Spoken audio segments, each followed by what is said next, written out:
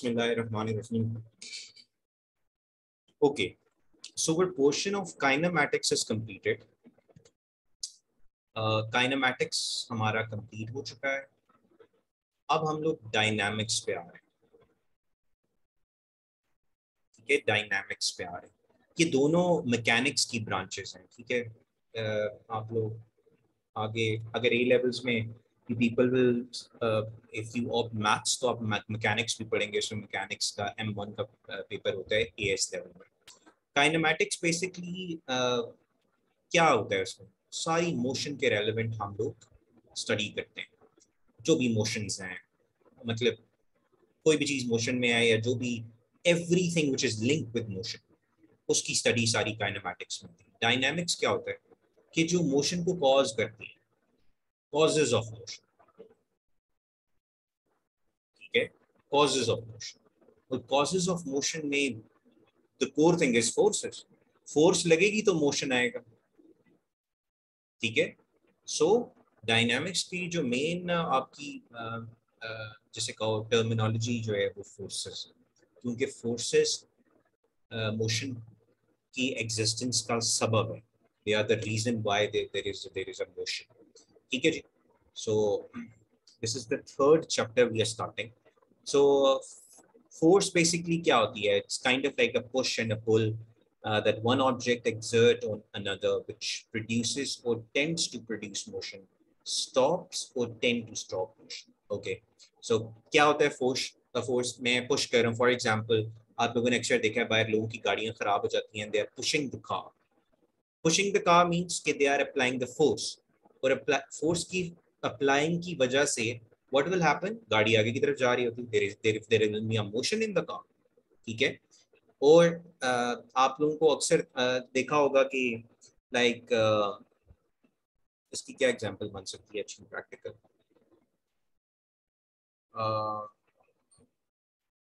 या फाइन, इसी तरह गाड़ी फॉर एग्जांपल आपने गाड़ी की ब्रेक्स, हैंड ब्रेक्स वगैरह नहीं की और वो थोड़ा सा वो आगे की तरफ आपने उसे पार्क किया, वो आगे की तरफ जाना शुरू हो गई. तो you need, if you want to stop the car, आप क्या करेंगे कि फ्रंट जो बोनेट वाली साइड पे है उस पर आके दोबारा गाड़ी को पुश करना स्टार्ट करें. कि क्या आप करना चाह रहे हैं कि आप उसे स्टॉप कराना चाह रहे हैं, रोकना चाह रहे हैं. ठीक है, and then you will apply the breaks, और ब्रेक्स द फ्रिक्शनल फोर्स के थ्रू सारा वो सिनेरियो आ जाता है.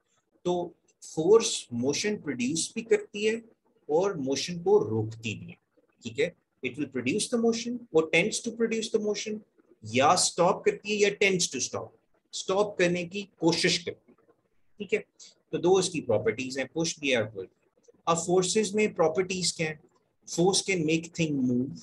Force can change the direction of motion. Obviously, आप लोगों ने, अगर आप लोग फुटबॉल में या क्रिकेट में इंटरेस्ट रखते हैं तो फुटबॉल की मैं एग्जांपल देता हूँ. बॉल एक ने दूसरे को पास किया, दूसरे ने हल्का सा आगे पाँव की डायरेक्शन चेंज करके थोड़ी सी फोर्स लगाई पाँव से, वो बॉल उसके पाँव से रिफ्लेक्ट बैक होके उसके तीसरे बंदे के पास चला गया पासिंग पोजीशन. तो क्या हुआ कि पहले बॉल आ रहा था फॉर एग्जांपल इस डायरेक्शन में, उसने अपना फुट के थ्रू उसको इस डायरेक्शन में भेज दिया. तो you can change the direction of the motion by applying the force. ठीक है, force can stop a moving object. I give you the example like for the car, if you just push it, or आप अगर breaks apply करेंगे तो that is a frictional force. Frictional force pads पे लगेगी, जो breaking pads हैं वो उसको पकड़ेंगे व्हील को. जो उसके पास आप कभी टायर के अंदर देखें तो there will be a cup. उस कप में प्रॉपर एक और व्हील मूव कर रहा होता है, उस व्हील के साथ जुड़े हुए होते हैं उसके पैड्स. ठीक है, ब्रेकिंग पैड्स उन्हें कहते हैं. वो पैड्स फौरन से पहले उस कप को पकड़ लेते हैं. डेफिनेटली जब वो कप को पकड़ेंगे, उस व्हील को पकड़ेंगे, व्हाट विल हैपन? स्टॉप. गाड़ी रुकना शुरू हो जाएगी. तो तो क्या हो रहा है कि force can stop a moving object. So I am applying the brakes, frictional force come into existence, वो पकड़ेगी कप को जो व्हील अंदर, और गाड़ी को, ट्रेन को या किसी भी ट्रक को वो रोक देगी. Okay, now force can change the shape of an object. Shape an object में क्या, हमारे पास वो स्कूशी सी बॉल्स होती हैं आजकल, स्कूशी बॉल्स बच्चों के पास होती हैं. आप देखें वो बल्कि आजकल तो स्ट्रेस रिलीवर उन्हें कहा हुआ है, kind of like a big name. उसको आप क्या करें, आप अपनी आप हाथ में रखें और इसे फुल दबाएं तो उसकी तो शेप मतलब जिस जगह से उसे जगह मिल रही होती है वहां से वो निकलने की कोशिश करती है. So you can change the whole shape of an object by applying the forces. ठीक है. और शेप की चेंजिंग में तो बहुत सी एग्जाम्पल, जब हमें गुस्सा आ जाता है तो हम अक्सर कोई चीज फोर्स लगा के तोड़ छोड़ देते हैं. So even you can change anything if you apply the force, like you can change the shape very easily. ठीक है. लेकिन कुछ चीजें ऐसी होती हैं जिस पे आप फोर्स अप्लाई करें तो वो आपके हाथ की शेप चेंज कर देती है, क्योंकि that the other thing is like solid and it is like much stronger than you. So just kidding. ठीक है. Force can change the shape of the object. The shape of the object का स्कूशी ball का, या even आप football देखें, football को भी अगर स्लो मोशन में देखें तो जो ही जब उसके साथ फुट इन कांटेक्ट आता है तो वैसे फुटबॉल की शेप इस तरह होती है. अगर आप उसे फुट के साथ देखेंगे तो जब वो फुट के साथ जहां हिट करेगा उसकी शेप इस तरह होगी, क्योंकि यहाँ पे आपका फुट जो उसको हिट कर. तो इन a very small portion of time, and आप बिल्कुल स्लो मोशन में देखें तो जब आप हिट कर रहे होते हैं तो you are applying the force, you are changing the shape as well. ठीक है. तो ये भी आपके पास सारा snack. Okay. State two properties of an object that may be changed by the action of force. अभी हम लोगों ने पढ़ी. You can change the shape, और शेप की वजह से वॉल्यूम भी चेंज हो सकता है ना. वॉल्यूम भी चेंज हो जाएगा बिकॉज पहले वॉल्यूम कुछ और था, वॉल्यूम कुछ और है. तो और क्या आप कह सकते हैं, शेप चेंज हो जाता है. shape property that may be changed by the action of forces. Speed, acceleration. You can change the speed of an object. You can change the acceleration of an object. You can change the velocity of an object by applying the force. ठीक है जी. So you can write anything. जो ये दो इन पांचों में से कोई भी लिख लें आप, that would be like acceptable. Okay. So we are having two types of forces. बड़ी सिंपल सी इनकी मतलब फर्दर दो टाइप्स बनती हैं, कॉन्टैक्ट फोर्सेस और नॉन कॉन्टैक्ट. कॉन्टैक्ट वो फोर्सेस हैं मतलब जो आपस में फिजिकली लिंक हो. जो फिजिकली लिंक हो वो कॉन्टैक्ट है, जो फिजिकली ना लिंक हो वो नॉन कॉन्टैक्ट है. ठीक है जी. Forces that acts only when there is a physical contact between two bodies. ठीक है जी. When there is, anyways, I hope my I'm audible. बिल्कुल क्लियर कट आवाज आ रही, कोई मसला नहीं है. अच्छा. So I was talking about contact forces. Contact forces में आपको फ्रिक्शनल फोर्स का मैंने ब्रेक और उसका एग्जांपल दी थी. टेंशन फोर्सेस बेसिकली जो आप हम लोग वो नहीं खेल रहे होते, क्या से कहते हैं, tug of war. So tug of war में होता क्या है कि एक जो टीम है वो इस तरफ पुल कर रही होती है, दूसरी जो टीम है वो इस तरफ पुल कर रही होती है. तो ये जो आपके पास बीच में रोप होती है ना, रोप which is like in between, जिसको सारे पुल कर रहे होते हैं, उसमें टेंशन फोर्स आ जाता है. ठीक है. सो इसके बीच में जो रोप में फोर्स एक्ट हो रही है, that is called a tension force. ठीक है. तो टग ऑफ वॉर की मैंने एग्जांपल दी. दूसरा फॉर एग्जांपल आपका शैंगलियर है और वो मतलब बॉल के साथ आपका प्रॉपर यूं करके यहाँ पे काइंड ऑफ लाइक हियर ये उसके साथ लटका हुआ है. सो व्हाट विल हैपन, ये जो आपके पास ये रोप है जिससे वो लटका हुआ है, उस पर भी क्या हो जाएगा, टेंशन फोर्स एक्ट कर रही है. So there is a force in the rope which is called a tension force. ठीक है. आपने बड़े बड़े पोल्स देखे होंगे, उनको प्रॉपर एक स्टील रोप्स के साथ उनको स्टेबिलिटी के लिए बांधा जाता है, इधर से भी उधर से भी, जो बहुत लाइक हाइटेड रोप्स होते हैं. इनमें भी टेंशन फोर्सेस होती हैं, जो ये रोप्स टेंशन फोर्स है. So definitely they are in contact, दोनों एंड पे कांटेक्ट में, तो इनको ये भी contact forces. So these are called tension forces. ठीक है. पुश और पुल डेफिनेटली कांटेक्ट फोर्सेस हैं. इफ यू आर पुशिंग और if you are pulling, that is contact. Air resistance भी कांटेक्ट फोर्स है, क्योंकि हवा आपके साथ लगेगी तो तब ही आपको एयर रेजिस्टेंस फील हो रही होगी. यही बात है ना. या if you are driving a car, so what will happen, वो गाड़ी जितनी स्पीड में होगी उस पर उतनी एयर एक्ट कर रही होगी, उस स्पीड से एयर ड्रैग लग रहा होगा, तो ए रेजिस्टेंस भी क्या होगी आपके पास, कॉन्टैक्ट फोर्स। ठीक है, गाड़ी से बाहर आप हाथ लगाएं निकालें तो हवा आपके साथ टच करेगी तो तभी आपको ये ड्रैग फील होगा। सो ये आपके पास सारा क्या आ जाएगा जी, contact forces. So frictional force, tension force, push and pull, or air resistance. Non-contact forces. These are the forces जिनके साथ हमारा कोई physical contact नहीं होता. Like the gravitational force. Gravitational force के साथ कोई contaction नहीं है. For example, if I am like on the aeroplane, तब भी मैं अगर aeroplane से नीचे jump करूंगा तो there will be a force which is like pulling me downwards. So वो force कौन सी है? Gravitational force. तो बेशक मैं जमीन के ऊपर चल रहा हूं, हवा में हूं, कहीं पे भी हूं, इसको कांटेक्ट से कोई लेना देना नहीं है। ये मेरे पे 24 आवर्स एक्ट करती रहेगी, whether I am in contact और I am not in contact. So this is called gravitational force. Gravitational force भी नॉन कांटेक्ट फोर्सेस में आती है। इलेक्ट्रिकल फोर्स, इलेक्ट्रिकल फोर्स भी आगे जब हम इलेक्ट्रिसिटी इंशाल्लाह पढ़ेंगे तो यू विल फील के चार्जेस होते हैं। चार्जेस को अगर आप नेगेटिव और पॉजिटिव पोल्स के दरमियान में, लाइक नेगेटिव यहाँ पे और यहाँ पॉजिटिव में है, तो यहाँ पे आप अगर फॉर एग्जांपल पॉजिटिव चार्ज को अंदर भेजें तो उस पॉजिटिव चार्ज को फोर्स एक्ट करेगी कि वो नेगेटिव की तरफ जाएगा, उसकी डायरेक्शन इस तरफ।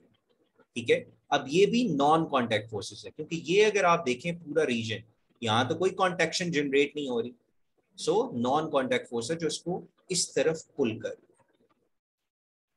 Magnetic force is the same force. Magnets आप देखें नॉर्थ और साउथ पोल, आप अगर थोड़े से करीब लेके जाएं तो दे विल लाइक बूम, एकदम अटैच हो जाएंगे, अपने साथ मिल जाएंगे। So before the contact definitely there is a non contact force जो इनको आपस की एक दूसरे की तरफ खींच रही है। ठीक है, सो मैग्नेटिक फोर्स भी कैटेगराइज हुई है नॉन कॉन्टैक्ट फोर्सेस। ये वो फोर्सेस हैं जो इवन आप फिजिकल कॉन्टैक्ट ना कर रहे हो तो तब भी लग रही होती हैं। ठीक है, या दो क्वांटिटीज के दरमियान एग्जिस्ट कर रही होती है। ठीक है जी, any problem with anyone? Okay, now effect of forces on motion. 3 Newton ने लॉ दिए थे जिनको हम कहते हैं laws of motion. Laws of motion, 3 laws हैं जी न्यूटन की तरफ से। न्यूटन का पहला लॉ ये है, बड़ा सिंपल सा, उसने कहा कोई भी चीज इस पूरी कायनात में है वो अगर मोशन में है ना तो वो सारी जिंदगी मोशन में ही रहेगी, अनलेस एंड अनटिल के कोई रिजल्ट एक्सटर्नल फोर्स उस पे एक्ट ना करनी। ठीक है, फॉर एग्जांपल मैंने बॉल फेंकी हवा में, ठीक है, अब वो मोशन में आ चुकी है, वो हवा में ही रहेगी। अगर उस पे कोई एयर ड्रैग, कोई ग्रेविटी, मतलब इस टाइप की फोर्सेस एक्ट ना कर रही हो तो वो उसी मोशन में चलती जाएगी। Every object continue in its state of rest or uniform motion in a straight line unless a resultant force act to change its state. Like if there is no air drag, no gravity, no other forces existing on this universe, what will happen? The object जो मैंने ball ऊपर फेंकी है वो straight line में ऊपर जाती जाएगी, जाती जाएगी, जाती जाएगी, जाती जाएगी। ठीक है, अब एक ऑब्जेक्ट है वो मोशन में, लाइक एक क्या कहते हैं, एक रॉकेट है, the rocket is around the earth या कहीं पे वो मोशन में, लाइक इस स्पीड में जा रहा है, इस डायरेक्शन में, ये जाता जाएगा, जाता जाएगा, जाता जाएगा। ठीक है, जब तक कि कोई रिजल्टेंट फोर्स उस पर प्रोड्यूस नहीं हो रही कि उसकी स्पीड को रोके या उसे एयर ड्रैग फील करवाए या उसे ग्रेविटी फील करवाए, तो कोई भी चीज जो मोशन में है वो मोशन में ही रहेगी, कोई भी चीज जो रेस्ट में है वो रेस्ट पे ही रहेगी। ठीक है, if a book is like placed on the table that is in the rest position, जब तक आके इसके साथ कोई external force act नहीं होगी ये सारी जिंदगी यहीं पे है। So whatever the thing, the state in which the thing is, चाहे वो रेस्ट में है या मोशन में, वो उसी पोजीशन में रहेगी unless and until के कोई external force act ना उस पे करे। ठीक है जी, ये फर्स्ट लॉ। अब जो सेकंड लॉ है वो फर्स्ट लॉ के फर्दर डिफाइन कर रहे हैं। वो कह रहे हैं कि अगर कोई एक्सटर्नल फोर्स लगेगी किसी चीज पे तो वो एक्सटर्नल फोर्स बेसिकली क्या हो जाएगी, उसका फॉर्मूला होगा F is equals to ma. That force is basically directly proportional to the mass and directly proportional to the acceleration. ठीक है, सेकंड लॉ को अगर हम डिफाइन करें तो बेसिकली वो हमें एक्सेलरेशन की डेफिनेशन देता है कि अगर कोई रिजल्टेंट फोर्स किसी चीज पे एक्ट कर रही है, मतलब फर्स्ट लॉ क्या कह रहा था कि कोई रिजल्टेंट फोर्स एक्ट ना कर रही हो, एक्सटर्नल फोर्स एक्ट ना करी हो, तो चीज अपनी स्टेट में रहेगी, उसमें कोई एक्सेलरेशन प्रोड्यूस नहीं होता। उस सेकेंड लॉ में कहता है कि अगर कोई रिजल्टेंट फोर्स एक्ट कर रही है तो what will happen, there will be an acceleration. अगर कोई रिजल्टेंट प्रोड्यूस होगी फोर्स तो वो उस चीज में एक्सेलरेशन प्रोड्यूस करेगी। That acceleration is directly proportional to the force. जितनी ज्यादा फोर्स लगाऊंगा उतनी ज्यादा एक्सेलरेशन प्रोड्यूस होगी, ठीक है, in the same direction force, मतलब जिस डायरेक्शन में लगा रहे हैं, and inversely proportional to the mass. मतलब फॉर एग्जांपल, अब एक बहुत कोई मोटा बंदा है, उसको मैं जोर लगा रहा हूँ आगे की तरफ करने के लिए, तो उसमें एक्सेलरेशन बहुत कम प्रोड्यूस होगा, मतलब उसकी मूवमेंट कम होगी। और एक बहुत पतला सा बंदा है, उसको अगर मैं वही सेम फोर्स लगा रहा हूँ तो उसको क्या होगा, उसकी एक्सेलरेशन ज्यादा प्रोड्यूस होगा। सो सेकेंड लॉ में क्या बता रहा है कि अगर एक्सटर्नल फोर्स एग्जिस्ट कर गई, वो फोर्स फिर उस ऑब्जेक्ट में एक्सेलरेशन प्रोड्यूस करेगी। वो एक्सेलरेशन दो चीजों पे डिपेंडेंट है, एक उस फोर्स पे, दूसरा मास पे। जितनी ज्यादा फोर्स लगाऊंगा उतनी ज्यादा एक्सेलरेशन प्रोड्यूस होगी, जितना ज्यादा मास होगा उतनी कम एक्सेलरेशन प्रोड्यूस होगी, ठीक है। और उसको उसने फिर जो इक्वेशन फॉर्मेट पे लिखा न्यूटन ने, न्यूटन सेड कि जो फोर्स है वो बेसिकली आपका प्रोडक्ट है मास एंड एक्सेलरेशन। ये बहुत इंपॉर्टेंट फॉर्मूला हमें मिला है, जिसके थ्रू हम लोगों ने वेट का भी निकाला था, W is equals to mg, that is like the same thing, यही फॉर्मूला था। और डायनामिक्स की आप ये समझें कि बेस बनाई है इस formula, force is equals to mass into acceleration. किसी को कोई मसला है स्लाइड में, कोई problem?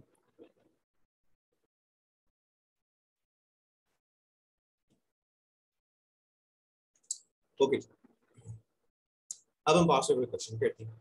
He said an object of mass 0.8 kg is moving in a straight line at a velocity of 2 meters per second. A force is exerted on the object in the direction of the motion for the period of 1 minute. कितना time उसने दिया? 1 minute. जो force act हुई उस object पर वो 1 minute के लिए एक्ट हुई, and the velocity of an object increases to 6 metre पर सेकंड। पहले वो 2 मीटर से जा रही थी, फोर्स लगाई तो वेलोसिटी क्या हो गई? 6 मीटर पर सेकंड पे इंक्रीज कर, ठीक है जी। Now I said that what force is exerted on the object? You need to find out the force जो 1 मिनट के लिए exert है. Okay, we know that force is equals to mass times acceleration. Now we know that we have the mass तो given है, that is 0.8. Acceleration नहीं given, acceleration हमने निकाला. Acceleration का formula I hope आप लोगों को याद हो, final velocity minus initial velocity divided by time. Okay, ये जो 2 था ये मेरे पास इनिशियल वेलोसिटी, ये जो 6 है मेरे पास, ये मेरे पास फाइनल वेलोसिटी। और टाइम मेरे पास 1 मिनट है, इनको सेकंड में कर लेता हूँ क्योंकि यूनिट ऊपर मीटर पर सेकंड में है, तो 60 सेकंड्स आ, ठीक है। So acceleration will be equals to vf, that is 6, minus vi, that is 2, over 60। ये हमारे पास एक्सेलरेशन आ जाएगा। a will be equals to 4 over 60, ठीक है, मीटर पर सेकंड स्क्वायर। ओके जी, अब इसको प्लग इन करते हैं, ए भी आ गया, एम भी आ गया, फोर्स निकाल लेते हैं। F is equals to 0.8 times 4 over 6। Okay ji, 0.8 times 4 divided by 6, तो ये आ रहा है मेरे पास 4 over 75, विच इज 0.053333। सो ये आपके पास आना चाहिए 0.05, ये ए इज द आंसर, ठीक है जी, Newton's. Any problem with anyone? इस क्वेश्चन के रेलेवेंट किसी को कोई इशू हो? अच्छा, फोर्स की एक चीज हम लोगों ने थोड़े से जरा रहेगी, जरा देखिएगा। फोर्स की जो unit, unit of force, unit of force is basically what? Newton. Newton definitely Newton ने इस चीज को सारा कुछ किया, तो न्यूटन ने अपना यूनिट के साथ नाम रख लिया, एन के साथ हम इसे रिप्रेजेंट करते हैं। न्यूटन को अगर हम लोग जो एसआई यूनिट है उसमें देखें तो याद रखिएगा, ये बात बड़ी इंपॉर्टेंट है। न्यूटन बेसिकली क्या है, F is equals to M A. ये जो मास है ना, ये हमेशा किलोग्राम्स में होगा, नॉट इन ग्राम्स। मास को हमें किलोग्राम्स में करना है और एक्सेलरेशन को मीटर पर second square. So Newton is basically equals to this, kilograms metre पर सेकेंड स्क्वायर। याद रखिएगा, ठीक है। न्यूटन जो है वो किलोग्राम मीटर पर सेकेंड स्क्वायर है, नॉट ग्राम्स मीटर पर second square. It's kind of like a big unit, तो किलोग्राम्स के साथ ये लेंगे। सो किलोग्राम्स मीटर पर सेकेंड स्क्वायर। यहां पे भी अगर आप देखें, मास जो था 0.80 kgs था, मैंने स्ट्रेट अवे 0.80 लिया है। देखें 0.8, जीरो आगे लिखूं या ना लिखूं, नो प्रॉब्लम इन दैट। तो अगर ये फॉर एग्जांपल ग्राम्स होता तो मैं इसे चेंज करता पहले किलोग्राम्स, कॉज न्यूटन जो है वो केजीज के साथ लिंक। ठीक है जी, तो ये याद रखिए। Okay, a footballer kicks a stationary football. His foot is in contact with the ball for 0.05 seconds. The mass of the ball is this one. The speed of the projection of the ball is this one. What is the average force exerted by this? जी आप लोग calculate करें, जल्दी से हम जान सकते हैं। हरिया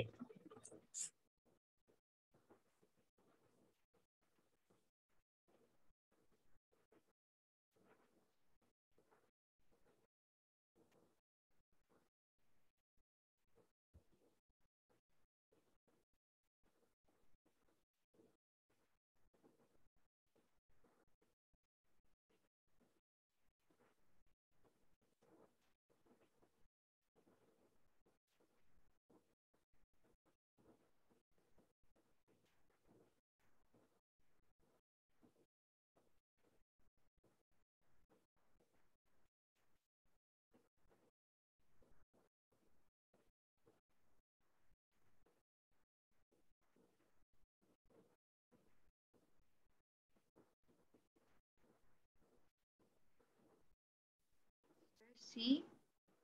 okay Charlie, what about others, जल्दी से बताएं।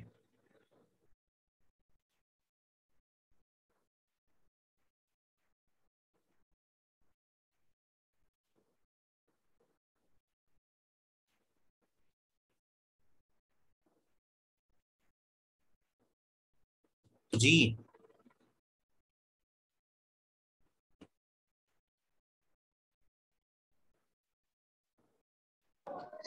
C. सी आ रहा है, ओके।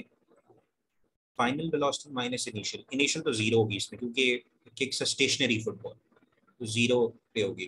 तो 25 माइनस जीरो लिखने की जरूरत नहीं, 25 over 0.05, so it would be 0.4 times 25 divided by 0.05, that is a 200, very good, excellent। Charlie is the answer, 200 newtons। ठीक है, आई होप बाकियों को भी समझ आई हो। Okay, which statements which statement correctly describes the effect of placing a heavy load in a car? Okay, अगर मैं एक गाड़ी पे बहुत ज्यादा लोड रख लूं, लाइक एक ट्रक था, एक खाली ट्रक है और एक फुली लोडेड ट्रक है। आप जरा ये पढ़ते हैं जरा, it is easier to accelerate the car and easier to bring the car to rest.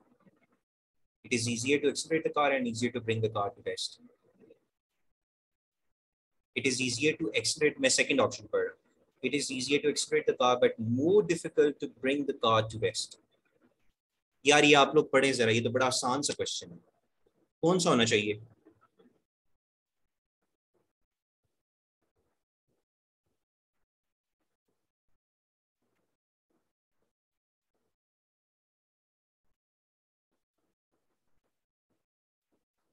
अभी पीछे हम लोगों ने Newton second law of motion पढ़ा था, F is equals to ma1। हमने कहा था कि जो एक्सेलरेशन है वो इनवर्सली प्रोपोर्शनल है मास की। मतलब जितना मास हम बढ़ाते जाएंगे उतना एक्सेलरेशन कम होता जाएगा, ठीक है। तो अगर मैं गाड़ी पूरा ट्रक एक लोड कर रहा हूं तो उस ट्रक को एक्सेलरेट कराना भी मुश्किल होगा और उस ट्रक को रेस्ट पे लाना भी मुश्किल होगा, ठीक है। मतलब उसको मोशन में लेके जाना भी मुश्किल है क्योंकि बहुत ज्यादा फोर्स लगेगी उसमें, और उस ट्रक को व्हाट विल हैपन, उस ट्रक को रेस्ट पे लाना भी बहुत मुश्किल है, ठीक है। सो मास इज डिपेंडेंट, लाइक आपका जो एक्सेलरेशन है, फोर्स है, वो डिपेंडेंट है मास के ऊपर। So the more mass is the more force you need, so that's why it is more difficult to accelerate the car and more difficult to bring the car to rest.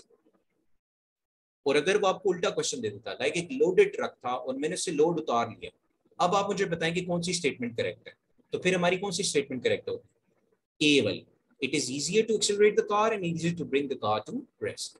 बड़ा आसानी से आप उसको accelerate भी करा सकते हैं और बड़ी आसानी से आप उसको रोक भी सकते हैं क्योंकि उसका मास कम हो गया, ठीक है जी। ये मोटे और पतले बंदे वाली में ही मैंने एग्जांपल दी है। एक मोटा बंदा भागता हुआ आ रहा हो और आप उसको रोकने की कोशिश करें तो बहुत मुश्किल होता है सर, ठीक है। और एक मोटा बंदा स्टेशनरी पोजीशन में और आप उसको खींच के एक्सेलरेट कराना चाह रहे हो, मुश्किल होता है उसको करना, बशर्ते कि एक पतले बंदे, ठीक है।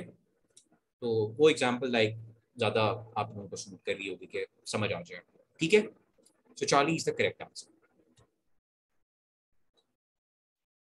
A boy pushes a box of mass 20 kg with a force of 50 newtons. What is the acceleration of the box? Assume no friction. Okay, if there is no friction, that is kind of like very simple question. क्या होगा? F is equals to ma. So force कितनी है? 50. Mass कितना था? 20. अब इस force के अलावा और कोई फोर्स नहीं लग रही क्योंकि नो फ्रिक्शन उसने कह दिया। सो 50/20 एक्सेलरेशन हमारे पास आ जाएगा, that will be equals to 2.5 g. Rida will tell us what will be the unit, Rida.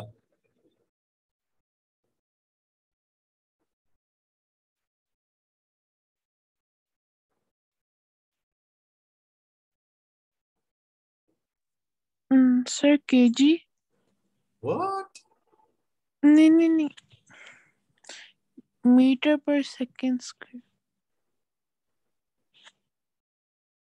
शुरू में मुझे रेजिग्नेशन का दिल कर रहा था, resign from my post. Okay ji, very good. Acceleration is 2.5 meter per second square. Okay.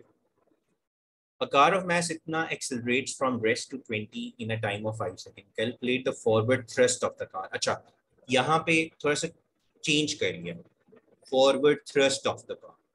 Thrust means force कितनी, किस फोर्स से वो आगे जा रही है, ठीक है। तो इस स्लाइड को लाइक इंक्लूड करने का मकसद ये है कि वो अक्सर वर्ड्स ये भी डाल देते हैं, कैलकुलेट द फॉरवर्ड थ्रस्ट। अब वहां बैठे आप सोच रहे हो यार ये तो सर ने बताया ही नहीं था थ्रस्ट क्या होता है। सो थ्रस्ट इज मीन कि कितनी फोर्स से वो आगे की तरफ जा रही है, how much forward thrust it is having, ठीक है, कितनी फॉरवर्ड फोर्स लग रही है उसमें। So that is like the same question, F is equals to M A, M 1000 है और ए हम निकाल लेंगे फ्रॉम रेस्ट था तो 20 - 0/5, ठीक है जी। ये आप लोग कैलकुलेट कर लेंगे, विल गेट द आंसर, ठीक है। I am not solving it further, we already solve it, like previously 2 question हम लोग कर चुके हैं। किसी को कोई मसला इसमें? फॉरवर्ड थ्रस्ट का याद रखिएगा। Okay, frictional force. अब फ्रिक्शनल सर फोर्स, जी जी जी।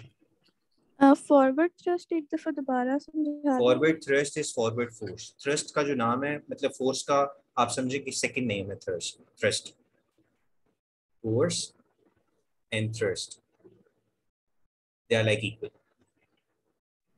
ठीक है। ठीक है। तो फॉरवर्ड फोर्स की जगह उसने forward thrust of the car,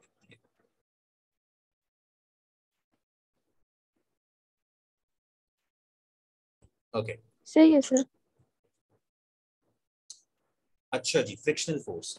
हम ठंड में अक्सर ये होता है कि बाहर अगर इवन हमें बड़ा शौक होता है उधर मरी की तरफ जाने का and want to like snow falling and all of that stuff.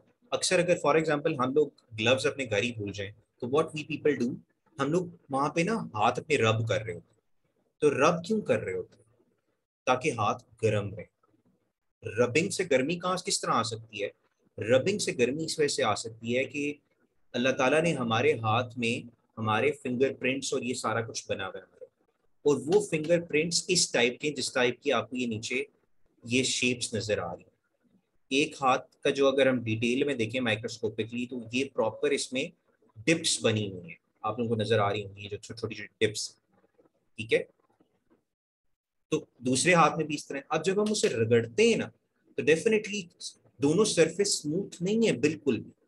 तो क्या होता है कि वहां पे फ्रिक्शनल फोर्स प्रोड्यूस होती है, और फ्रिक्शन की वजह से हीट प्रोड्यूस होती है, फोर्स की वजह से हीट प्रोड्यूस होती है। ठीक है, तब हम लोगों को गर्माइश मिल रही होती है। That's why we run. अब इंजीनियरिंग जो मैकेनिकल इंजीनियरिंग है इसमें फ्रिक्शनल फोर्स का बहुत बड़ा फर्क है। मतलब आई मीन लाइक बहुत बड़ा इन्फ्लुएंस है फ्रिक्शनल फोर्स का, क्योंकि you know whenever you are having like anything in motion और वो किसी और ऑब्जेक्ट के साथ कांटेक्ट में हो तो वहां फ्रिक्शनल फोर्स प्रोड्यूस हो रही होगी। क्योंकि आप किसी भी ऑब्जेक्ट को मतलब 100% स्मूथ नहीं बना सकते। आप चाहे जितना उसे स्मूथली बनाने की कोशिश करें, आप उसे माइक्रोस्कोपिकली देखेंगे तो वहां पे ये प्रॉब्लम्स आ रही है। ठीक है, जिस तरह बीच में कोई कांटेक्ट का इशू है। तो फ्रिक्शनल फोर्स क्या होती है? It is the force between the two surfaces when the both surfaces are not like you can say not polished, not smooth. ठीक है, so this type of force exists between two object, contact forces हैं जब वो दोनों object क्या होंगी? Smooth नहीं होंगी। ठीक है, तो अगर हम वैसे देखें जो कह रहे हैं अपेरेंट कॉन्टैक्ट एरिया, तो वो तो हमें बड़ा ही स्मूथ नजर आ रहा है भाई। लेकिन जब हमने उसे मैग्नीफाई करके दिए देखा, रियल कॉन्टैक्ट एरिया देखा, तो हम थोड़े से डर गए कि यार इसमें तो बहुत मसले हैं। ठीक है, इसीलिए बुक्स आप देखें या कोई भी चीज उसे आप इवन अगर टेबल पे भी रखे हुए हैं तो बुक अगर उसके ऊपर रखी हुई है तो इवन आप टेबल को इवन इतना भी टिल्ट कर दें तो बुक जो है वो नीचे नहीं गिर रही होती। अपार्ट फ्रॉम अगर आप बुक को किसी पॉलिश टेबल पे रखें, तो पॉलिश टेबल पे रखेंगे जो ही थोड़ा सा आप उसे टिल्ट करेंगे तो वो नीचे की तरफ गिरना शुरू होगा। क्योंकि पॉलिश्ड जो चीज होती है उसमें ये जो स्पेसेस इतने ये कम होते हैं, ये इतने ज्यादा नहीं होते। ठीक है, जो स्मूथ कॉन्टैक्ट होता है इसलिए इसमें फ्रिक्शन कम होती है। जब वो फ्रिक्शन कम होती है तो डेफिनेटली चीज स्लिपरी होना शुरू होती है। ठीक है, so this type of force exist because of the ये जो रियल कॉन्टैक्ट एरिया में आप सब देख रहे हैं इसकी वजह से ये फोर्स एग्जिस्ट करता है। ठीक है जी, या okay. Normal force, frictional force का इसने यहाँ पे, इसे छोड़ो यार। Normal force is acting upward, wait is downward, frictional आपकी इस तरफ जा रही है। ये आ गया हम जरा क्वेश्चन। अच्छा, सम इफेक्ट्स ऑफ फ्रिक्शन। फ्रिक्शंस के क्या इफेक्ट होते हैं? Negative effect, definitely negative effect क्या होंगे? हम जो इंजन हमारा चल रहा होता है, आपको पता है जो पेट्रोल पावर प्रोड्यूस कर रहा है इंजन के अंदर, उसका लिटरली 60% भी हम लोगों को आउटपुट पावर नहीं मिल रही। क्यों नहीं मिल रही? पेट्रोल तो बहुत लेवल के अंदर पावर प्रोड्यूस कर रहा है और हम 60% सिर्फ उसका ले सक रहे हैं। क्यों? क्योंकि वहां पे पिस्टन प्रॉपर चल रहा है। ये देखें, piston is moving up and down और लिटरली थाउजेंड्स टाइम वो चल रहा होता है 1 मिनट के अंदर। अब आप कॉन्टैक्ट एरिया देखें, ये वाला जो है जो लाइनर के साथ, ये लाइनर है प्रॉपर इसका पिस्टन का, ये पिस्टन ऊपर नीचे मूव कर रहा होता है तो फ्रिक्शन प्रोड्यूस हो रही है। जब फ्रिक्शन प्रोड्यूस हो रही होगी तो डेफिनेटली जाया हो रही है फोर्सेस, मतलब पावर हम जाया कर रहे हैं। तो ये नेगेटिव इफेक्ट क्या है फ्रिक्शन का कि आपकी कार की जो पावर है, ये जो कोई भी मैकेनिकल मशीन बनी हुई है उसकी पावर रिड्यूस हो जाती है जिसमें मोशन है। ठीक है, और वियर टियर आना शुरू हो जाती है बहुत ज्यादा। जितनी ज्यादा आप ब्रेकिंग पैड्स, अक्सर आपको अगर आप लोग थोड़ा बहुत गाड़ियों में जरा सा इंटरेस्ट हो आपका, तो हमारी ब्रेक्स काम करना छोड़ देती हैं या बहुत मुश्किल से लग रही होती हैं, तो हम मैकेनिक के पास जाते हैं तो वो हमारे ब्रेकिंग पैड्स चेंज करता है। ठीक है, क्योंकि वो बार बार उसको रोक रोक के फ्रिक्शनल फोर्स प्रोड्यूस कर करके उसमें वेट एयर आ जाती है, वो घिसना शुरू हो जाते हैं, तो फिर नए पार्ट्स भी लाइक हम लोग वहां पे लगवाते हैं आफ्टर लाइक 6 months, या it depends on the users. ठीक है जी। पॉजिटिव इफेक्ट क्या है जी? अगर फ्रिक्शन इस दुनिया में ना हो तो खुद सोचें, अभी शायद आप लोग सोफे पे बैठे हुए हो या बेड पे लेटे हुए हो, या for example you people are sitting on the chair, और आपने हाथ में मोबाइल पकड़ा हुआ है या जो भी पकड़ा हुआ है, तो आप ये कुछ भी चीज ना कर सको। आप हाथ में मोबाइल पकड़ने की कोशिश कर रहे होगे और वो स्लिप होता होता होता आपके हाथों से निकल रहा होगा। ठीक है। So this is just because of friction that you are holding the mobile. और अगर मोबाइल टेबल पे रखा हुआ है तो फ्रिक्शन की वजह से रखा हुआ है, अगर फ्रिक्शन ना हो तो वो इधर उधर मूव करता है और आप इवन सोफे पे बैठ भी ना सके, people will be like slipping downwards. ठीक है। सो ये अल्लाह ताला की बहुत बड़ी नेमत है फ्रिक्शन। और positive effect C using in breaking pads to slow down cars. ठीक है जी।